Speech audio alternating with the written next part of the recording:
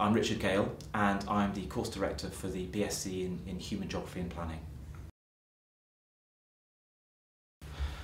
Well, it's a very natural sort of interaction between two related disciplines.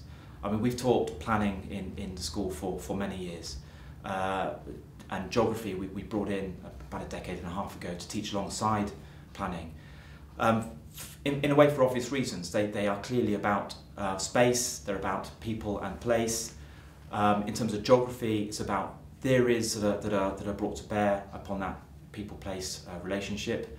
For planning, it's about policies which are used to shape places, and about the politics and the decision-making that affect those places.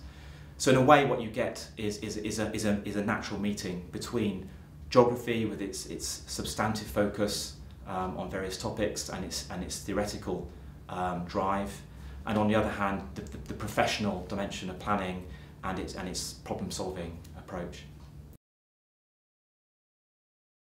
Why Cardiff? Because it's a great place for students of geography and planning. You know, I mean, historically and contemporaneously, it's a capital within a part of the UK with everything that you would expect a capital city to have, but very much on a human scale.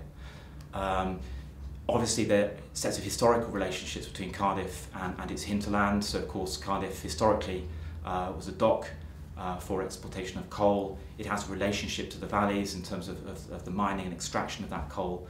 And more recently, those places have been in a process of redefinition and reinvention, with differential success, one might say.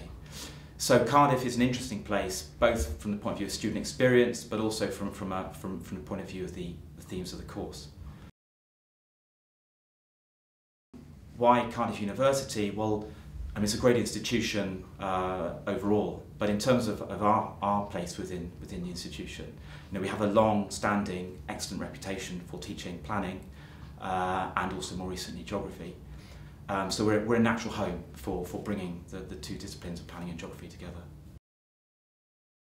As geography has grown, we've looked for new ways to make geography and planning distinctive. So actually we're relaunching the course in a certain sense. We've now got different pathways through the programme.